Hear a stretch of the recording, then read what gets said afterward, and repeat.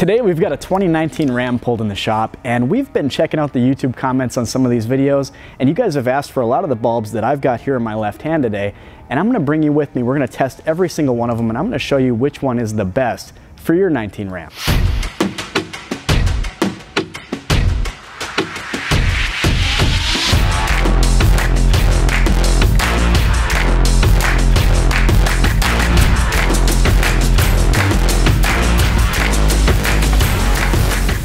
Now this is what you've got in your 19 Ram from the factory. This is a halogen H11 bulb, and the way we're gonna do this testing today is we're gonna use a lux meter. We're gonna take a single headlight on a bench about 25 feet from the wall, and I'm just gonna run through these one at a time. I'll let you guys know what I'm testing as I'm testing it, and we're gonna read the lux meter in between each test. Now, lux is the best way to measure exactly how bright, or in some cases how dim, a headlight bulb is. Lumens don't quite accomplish the right task here. Lumens are raw light output, lux is usable light output measured at a certain point. So, with all that being said, if you were to do a test similar to this one with a lux meter similar to ours, you should get similar results.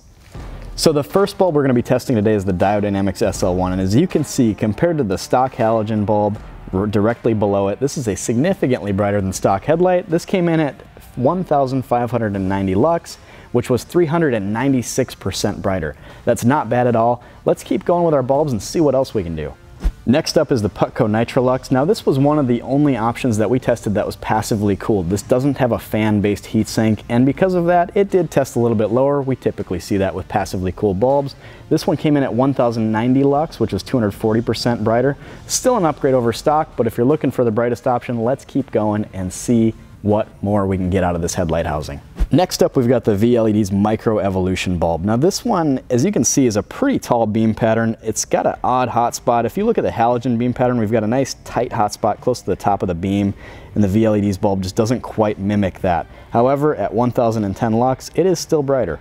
Now you've probably seen this bulb on the channel quite a bit. This is the SV4 bulb. This one came in at 1,920 maximum lux. This was 500% brighter over the halogen bulb that you got in this truck when you bought it.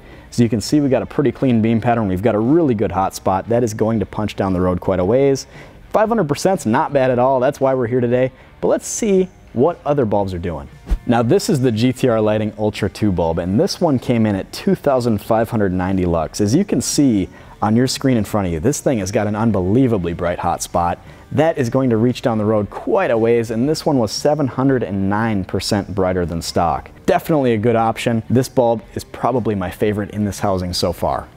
The last in our testing today is the Auxbeam T1. Now this one has been mentioned in our comment section quite a bit. It's a small bulb, it fits a lot of applications, but as you can see at only 800 lux, yeah, it's brighter than stock, but that's not really what we're looking for. We're looking for the brightest option, we're looking for the best possible beam pattern, and this one just doesn't quite get us there. Now as you can see in this particular shootout, the GTR Lighting Ultra Series 2 did outperform the other bulbs. Now, you can absolutely make any decision you want when it comes to what bulbs you want to run in your truck. This test today is just to show you some of the leading options on the market today, and also some of the bulbs that we get in the comment sections. Believe me, we read the comment sections, we reply to most of them. If you guys are watching this video and you want anything else tested, please comment below. We love your input. We love making sure that we give you exactly what you're looking for.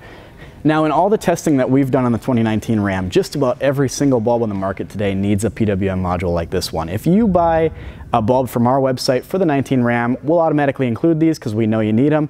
If you buy a set of bulbs and you don't get something like this, you're going to encounter a strobing effect with your low beam. It's the last thing you want. It's really distracting on the highway at night. Like I said, last thing you want, make sure you get one of these no matter what you buy, no matter where you get it from. Now, having said all of that about the PWM module, if you guys need some help installing this, I'm going to show you exactly how to do it. You can do it with basic hand tools in your driveway at home. There's not a whole lot to it, thankfully. It's a modern vehicle, but it's pretty easy to get to. Now, if you don't need our help, please, by all means, subscribe to the channel. We've got a ton of 2019 Ram content out. We've got some of the brightest taillight upgrades you can do. We also got a cool video on the XB LED fog lights from Morimoto. Those really dress up the front of the truck, and I'd love to show them to you. Now the sweet part about these trucks, like I said earlier, you don't actually have a lot of stuff to take apart on these. You don't have to pull the whole front end apart, no grille removal, no headlight removal. You can actually on the passenger side just remove this air box here, and you can do that with a flat screwdriver or a 5/16 socket right on this hose clamp here. With the hose clamp loosened up, you can just push it toward the engine here. and then the airbox itself just lifts up and out of the vehicle. Now you can clearly see your low beam dust cover. For the sake of this video and showing you guys exactly what you need to do to get your bulbs installed, I've got our headlight pulled out and on the table here. This is your low beam dust cover, and all you need to do is reach into the fender area. You're going to pull the dust cover off just like this. Now you can see your factory halogen bulb. Go ahead and twist it counterclockwise. And as you can see, there's a little bit of slack here. You can pull the bulb out just a little ways. It makes disconnecting it a little bit easier. At this point, you can install whichever LED bulb you would like to in your low beam on your 2019 Ram. Now, you do need a PWM module, and I'm going to show you guys how that fits in there. And I'm going to use the GTR Lighting Ultra 2 bulb just as an example so you can see how everything fits with the dust cover. Down along the bottom side of the bulb here, you're going to see quite a large opening. You could fit the PWM module down there without any trouble. So what I'll usually do when I'm doing the install on these particular headlights is I'll plug everything together outside the truck. Just like that. Now this end of the PWM module goes to your factory wiring harness.